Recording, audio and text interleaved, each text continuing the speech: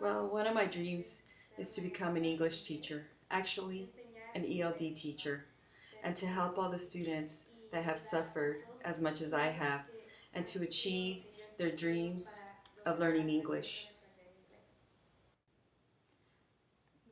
My objectives for when I graduate from high school are to go to Mount Sac 2 years, and then I want to transfer to UCLA so that I can major in Spanish because I want to teach others what I know in regards to a language that to me is my native language.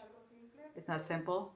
I want people to value the beauty of the Spanish culture. I want the language to continue being heard, not because we come from another country should we forget the importance that the Spanish language has.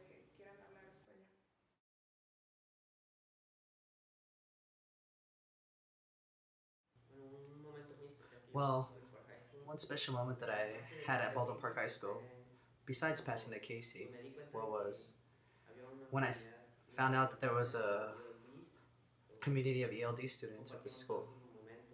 We shared many special moments, we supported each other, we worked extremely hard, we put forth the effort to accomplish our goals, and it was one of the most special moments for me to get to know more people that were Latin just like me.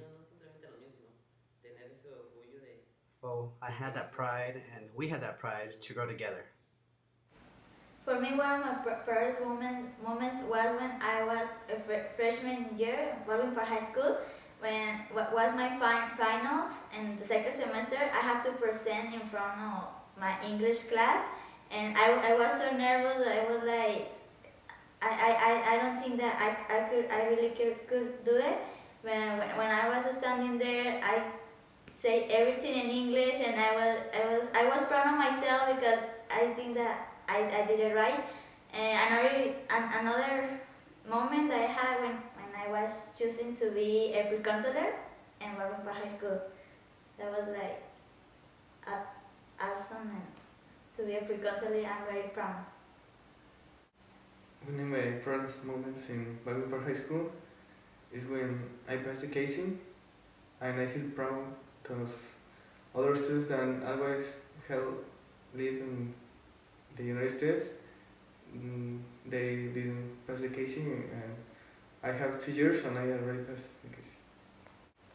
Well, my proudest moment in Baldwin Park High School is been taking 3 AP classes because I noticed that in that classes is no ELD students, and it's like I feel proud of myself because I have success in the classes, I have good grades, and I can prove to, not like prove, but to teach to others that we can, if we want, we can do it, and we can be better for ourselves and for the next generations.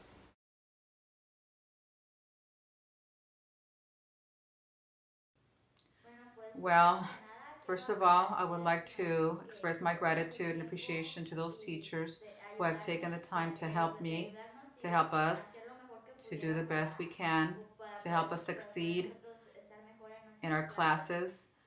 The message that I leave Baldwin Park High School is that they think about us, that they please be aware that we come from a different country, we come here scared, we don't know the language, and that we come here and we feel a little bit sheltered and cloistered. We want to get involved in a little bit more in the school community so that we are able to know a little bit more about and express ourselves. My advice is that you support us emotionally, not really profoundly, but that you be patient with us and get us involved with everything. Well, one message that I can leave the teachers is to help us students, especially the ELD students, so that they don't think that we don't speak the English language, that we're ignorant, or that we can't triumph. To the contrary, we can do it if we believe in it. Help us, help everybody, to achieve our goals because it's our dream. We don't come here to waste time. We come here to progress to higher learning, to learn more.